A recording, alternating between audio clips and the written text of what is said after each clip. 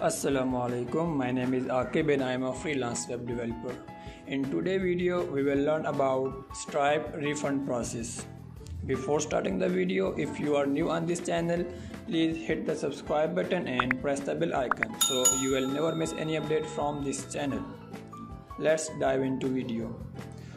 So in Stripe refund, we have two ways or two methods to refund the payment. First one is we can refund manually from Stripe dashboard, and second one is we can refund using Stripe Refund API. So let's have a look. First one, how to refund from our Stripe dashboard. Go to your Stripe dashboard and go to payments. Click on the payments that you want to refund. Let's suppose I'm going to refund this one. I will click on that, and on right side you can see the button refund. Click on that. Here you need to specify the amount, how much you want to refund. You cannot refund greater than 50, but you can refund less than 50. So now I am going to refund complete payment for now. Okay, I will choose any reason and click on refund.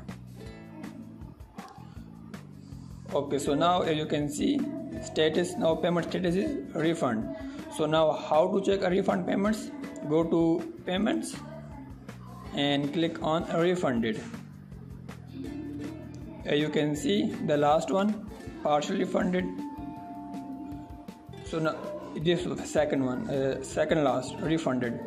So now it will take 1 to 2 days to refund to this original source. So now this was the manual solution. Now how to refund using API? For that, we need to install a Stripe Sdk first on our working directory. So how to install? Copy this line, composer line, and go to your working directory. Open a command prompt and go in your working directory. Paste this command and press enter. So this will install SDK. I have already installed on my working directory, as you can see, so I don't need to install. So I have created a one file, empty file, index.php, where I will write my own code. Okay, save now, and this is my local domain where we will test our code. So first of all, we need to include our SDK. Copy this command and paste it here. And second is we need to configure our Stripe secret key with Stripe Sdk. Copy this line and paste it here. So now here we need to change our secret ID.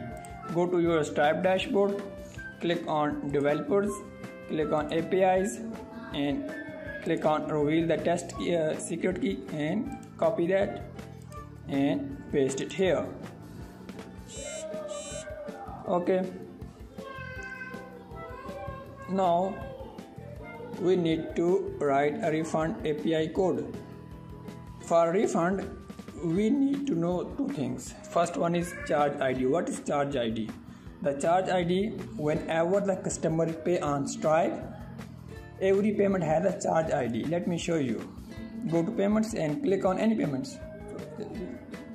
As you can see on right side, this is charge ID. Every payment has charge ID. Okay, so now second thing is we need to specify the amount while refunding. So if we will not specify the amount, then the whole payment will be refunded. Okay, if we will specify any partial amount, then the partial amount will be refunded. Let's have a look. Go to Stripe Refund API, click on a create a refund and copy this code. I copied this code and paste it here. Here we need to paste some charge ID that we want to refund. Go to your Stripe dashboard and click on payments. So let's go to succeed payments. Let's suppose we are going to refund last one, this one, and we will refund only 30 USD from this amount. Okay, we'll copy this chart ID and we will paste here. Okay, and here we need to specify amount.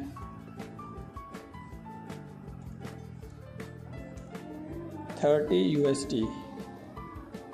Okay, now we will save the response in this variable.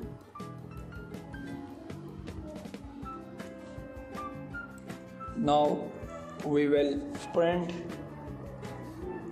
this response.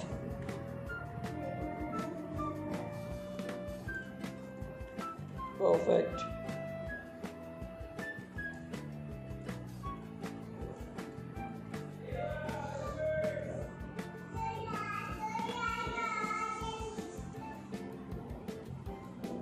Okay, perfect. Now go to our local domain and refresh it. As you can see, refunded has been succeed. So we have refunded $30 and status is succeed. Now how to check this refund? Go to your Stripe dashboard, click on payments, then click on refunded.